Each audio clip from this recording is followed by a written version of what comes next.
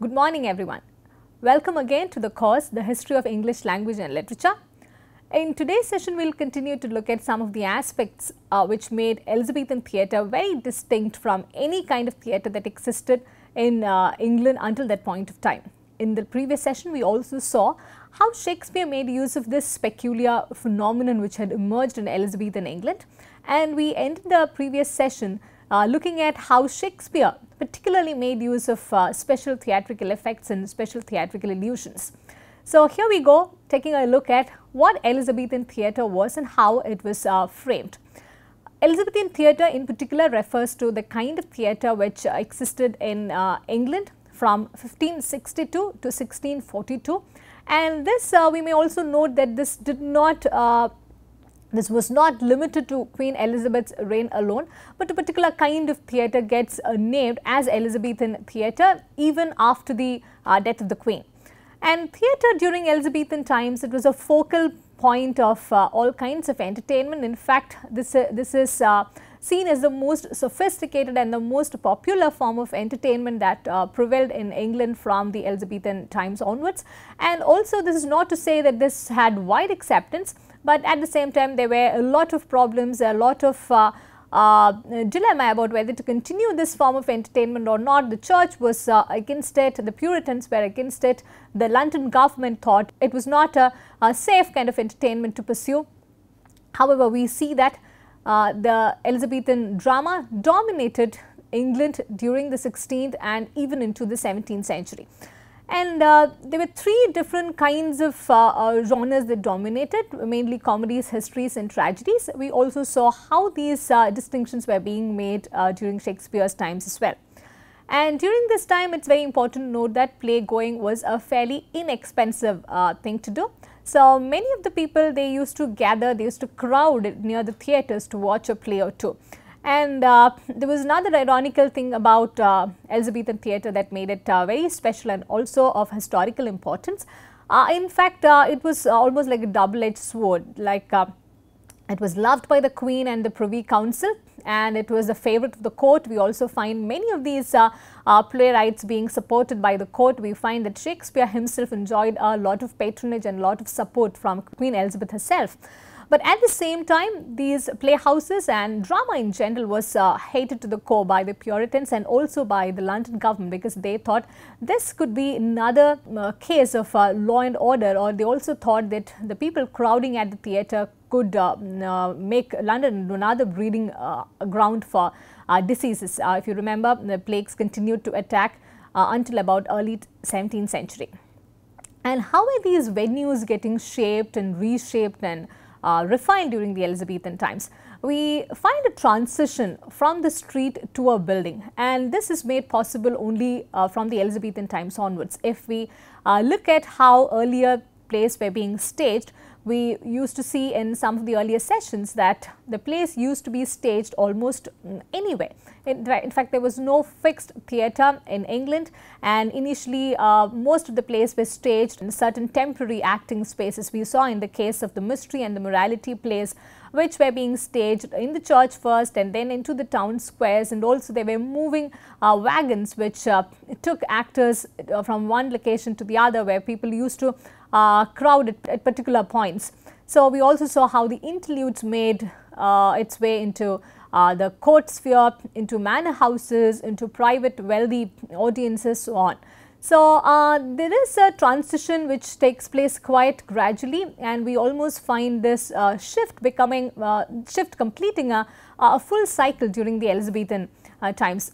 From the Elizabethan times onwards, we find the idea of a fixed theatre becoming a reality.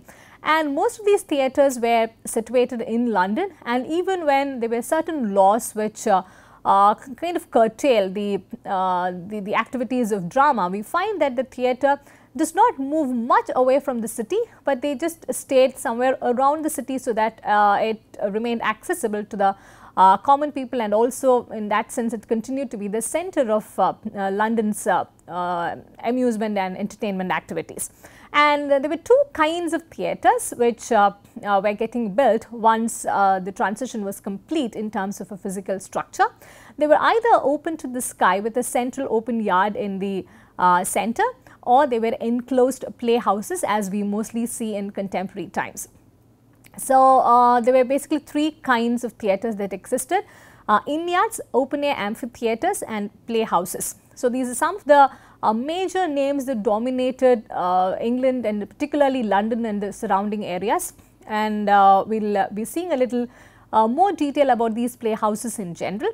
And to give you some historical facts, the theatre was the first theatre building to be built in England. This was in 1576 by the Earl of Leicester's players, and this was led by James Burbage, who also happened to be a very famous actor of those times. In fact, he was also a very close friend and acquaintance of William Shakespeare. Shakespeare is said to have begun his acting career with Burbage. And the theatre, which was initially named as the Theatre, it was later pulled down and rebuilt as the Globe in 1599, and the Globe, as we know, it remains very central to Shakespeare's dramatic career throughout. And if we take a quick look at these different kinds of theatres, they were initially these inn-yards. As the name suggested, they were built adjacent to the inns or taverns which existed in England. In fact, taverns and inns were quite popular in London during that time, and some historians even feel that it was a main reason of law and order discord in London, because the taverns, where as the name would suggest, there was a lot of drinking, there used to happen a lot of fighting. So, it was almost a kind of place where if one could say it like this, all the bad guys in the town got together to spend an evening. So, this was where this was how the inn-yards looked like. The place used to be staged in almost a makeshift kind of an arrangement, and this was an elaborate structure in the sense that it could house about 500 people at the same time. It was affordable for common man. It was not in a formal setting. It was more or less casual, which also made it quite endearing to the crowd which gathered over there. And these are some of the prominent inn-yard spaces: Red Bull, Cross Keys, Bell Savage and the Red Lion. And moving on, this is how the open-air amphitheatres were structured. As we can see, it's an elaborate structure. This also has come to represent the most common form of Elizabethan theatre, and the prominent ones were the Theatre, the Globe and the Swan, and this was very elaborate and huge in the sense that it could house about 1,500 to 3,000 people at the same time. It was built as a three-storied structure, as we can see in this graphical representation, and this was also about 10 meters in diameter. So, this was in fact it was not always built in the center of the town, and in order to escape all kinds of rules and regulations which were being imposed by the London government, it used to be in the outskirts of the city. And this, in fact, if we do a quick survey of Elizabethan literature, if we do a quick survey of Elizabethan drama, this perhaps is the most prominent image that would come to our mind. And also these different parts and different structures of the theatre we would be taking a look at in detail shortly. And the Globe was perhaps the most famous and it continues to be the most famous and the best known of all Elizabethan theatres. And Shakespeare in fact used to describe this as a wooden O, given the structure in which it was built. And this is how the structure of the theatre used to be like. This is in fact a picture which was projected from the later times, and this the structure was mainly wooden and polygonal, and there was an unroofed central yard right at the center, and this was also the place where a set of people known as the groundlings used to sit. We would be taking a look at them shortly. And theatre structure was surrounded by tiers of covered galleries, as we can notice over here. There were also seats for different classes of people. According to these seatings, the hierarchy, the payment, everything differed as well, and it's generally said that one could even get a padded seat for an extra payment. And the stage was in fact a very large platform which projected from the tiring house into the yard, and this space where the common people are found to be sitting, that was considered as the yard. And the tiring house was a more or less like a storage house where the actors could get dressed, where their costumes were being stored, etc. So, this is how the structure looked like, and more detailed look at the most prominent theatre of those times, the Globe. The purpose of the flag we shall be taking a look at very shortly. These were the different structures. And in fact, most of these representations were also paintings and graphic representations from a later period. And as we know, there was no way in which one could get a very accurate reproduction or a picture of those times. But depending on the many historical conjectures, this representation is said to be fairly accurate. And who were the groundlings whom we notice sitting right in front of the yard in this open structure? This was in fact a place where the poor audience could sit by just paying a penny. They were generally known as groundlings because of a reference to them in the play Hamlet by Shakespeare. And this was more like a pit in front of the stage. There were no seating arrangements given for them. They had to just stand and watch the play, and this also was considered as an unruly kind of a crowd, and it was mainly because of them that the London government did not want to encourage the playhouses or the staging of the plays much. And the groundling crowd was also a very cheerful lot. They used to cheer the hero, they used to boo the bad guys. So they made the theatre space very lively and sometimes quiet to the discontent of the other upper class viewers as well. And in fact, very often they also could get very restless because they, whenever the profound things were being said or whenever the play continued to be in verse, ruminating in philosophical discussions, they could get very restless. In fact, this is why we see a lot of other things being built into Shakespeare's plays particularly, and we find him including a lot of bawdy and dirty jokes in his play to attract the commoners and to keep them engaged. There are also sword fights and many such engaging things that Shakespeare used to include just for the purpose of catering to the taste of these groundlings. Also recently we may note there are a lot of work also being done on the kind of audience they were and the kind of things that they forced the playwrights to bring on stage. And the third kind were known as playhouses, and they were also private houses and quite expensive, and they could house about 500 people at the same time. They were also enclosed, which made all the much difference to the way in which plays were getting staged then. So since these were not open in the center, plays could be staged during night and winter as well, because the other structure, as we saw earlier in terms of Globe, major playhouses such as Globe, the open air amphitheatre space made it quite inconvenient to stage plays during a bad weather or even when there was no sunlight. So this in that sense was more inclusive, but however, since it always catered to a private upper class audience, it did not have the kind of popularity that Shakespeare's typical amphitheatrical ambience had. If we try to look at the statistics, there were about 27 playhouses in Elizabethan London, and this is a projected map of Elizabethan London from those times. And we can also notice that there is this river Thames which divides the city into two parts. The other part of London was also known as Southwark, and in fact in Southwark it is generally noted that London's laws did not apply in Southwark much. So in that sense, the area surrounding Southwark was also seen as an area where a lot of taverns existed, and there was also gambling, prostitution and certain very cruel games such as bear baiting, cockfighting. So it's also said that Shakespeare did not enjoy bear baiting much. In his plays, we do find him talking against these predominant kinds of amusements, which were also inflicting a lot of cruelty on animals. So having said that, these were some of the major playhouses we can begin to see over here: the Globe, the Swan, the Hope, the Rose, and we also find that the Theatre and the Curtain, they were quite outside, quite in the outskirts of the city. The Fortune we find over here, and also most of the playhouses, most of the inn yards that we discussed, we find all of them getting situated in and around the city of London. We also find that they were not really placed in the center of the city. They were along the riverbanks or somewhere in the outskirts, perhaps to not to run into any problems with the London government. So what were the performances of those times like? And the shows were advertised just like they are in the contemporary.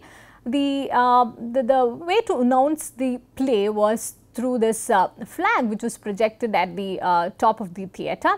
And this was done in such a way that even the ones who reside across the river could see it. A white flag indicated that it's a comedy, a red flag for history plays, and a black one for tragedy. So they could see the flag well in advance and decide whether they wanted to watch the play or not. Also, the plays were mostly staged only during daytime, and this was primarily due to two major reasons.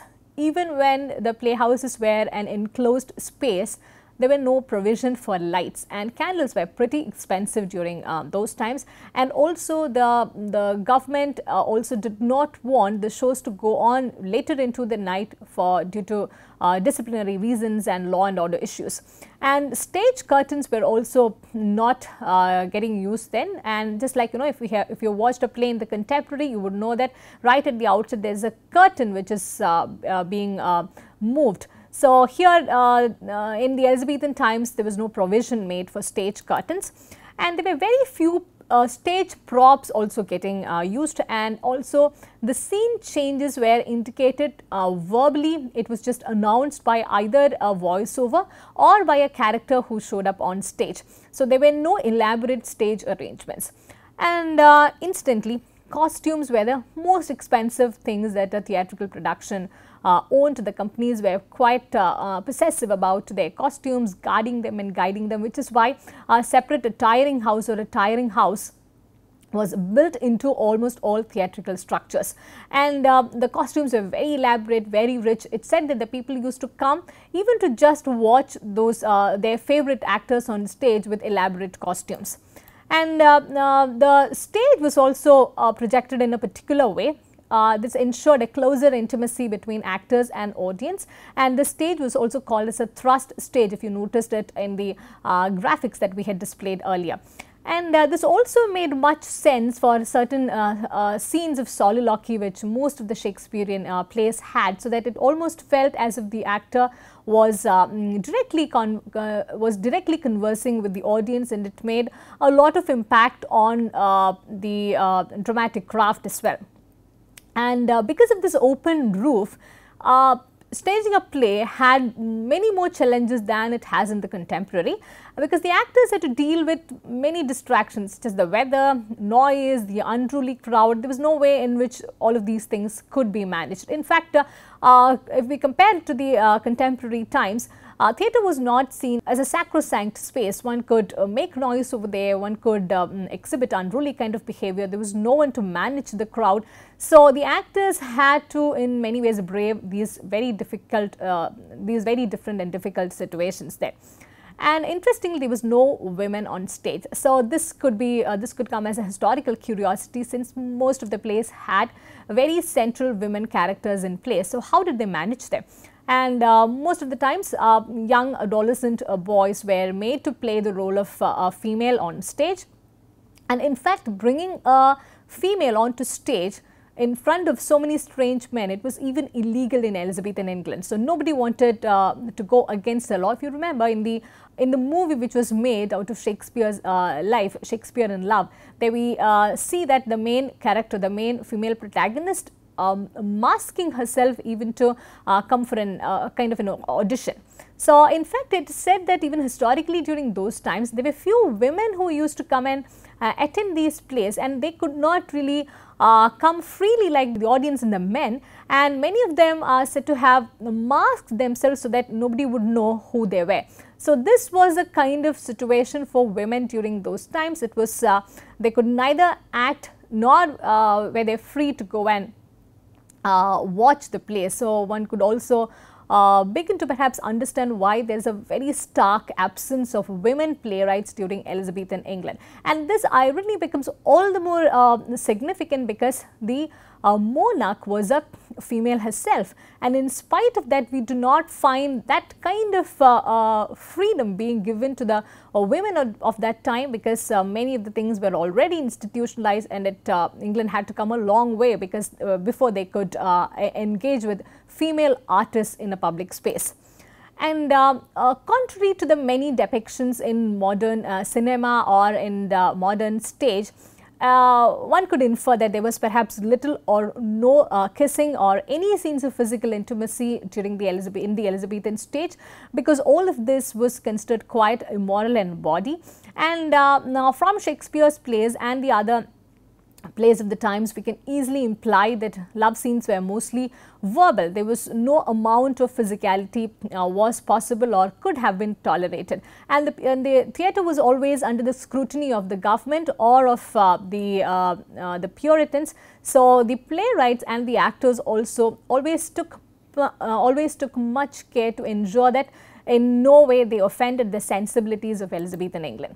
Some of the peculiar features of this Elizabethan theatre, it would sound some of the peculiar features of the Elizabethan drama included that the actors were the stakeholders and not the playwrights or the ones who own these playhouses. And there was this concept of the box office which has lived into the contemporary, as we know. The spectators had to drop a penny in the box kept in front of the theatre. So now we know from where this idea and concept of the box office emerged. So the set of people, the owners who shared the profit, were also known as the housekeepers. We also noted in the previous section that Shakespeare also was one of the shareholders of the prominent theatres then. So in Elizabethan times, in fact, it was not just the emergence of theatre, we also see the growth of an acting culture. And we can see that it's in Elizabethan England that the birth of acting profession, the birth of acting as a profession takes place.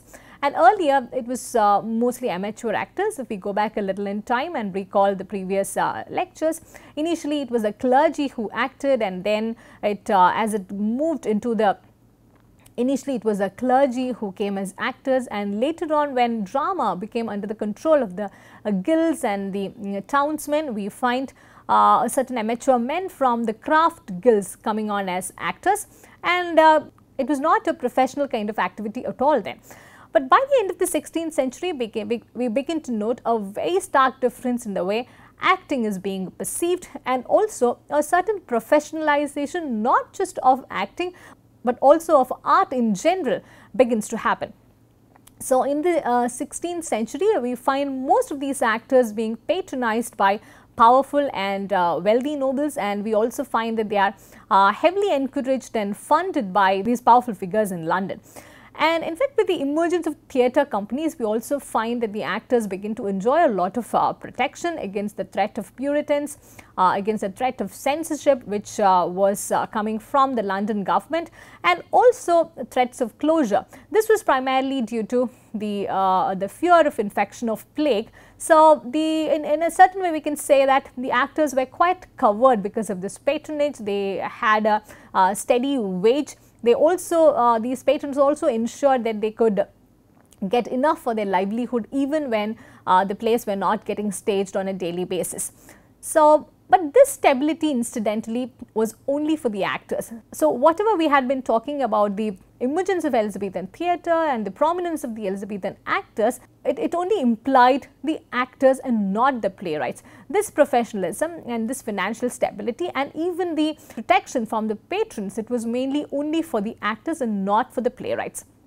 In fact, during those times, even successful dramatists could not remain financially secure. There were many who were living in poverty, many who were continuously under the threat of financial insecurity, and here also we find that Shakespeare rises much above all of them, and significantly he is the only dramatist who enjoyed a similar kind of popularity and a similar kind of financial security, and perhaps way above all the actors put together from the Elizabethan times. This brings us again to the initial point that we began with in our discussions about the Elizabethan period, discussions about Shakespeare in general. And as and when we note that Shakespeare's life is an exception to the rule, this brings us back to some of the original comments that we made right at the outset of our discussion on Shakespeare, that he is perhaps the only one who survived into posterity in spite of the age dying out in terms of culture, its literature, its lifestyle, so on and so forth.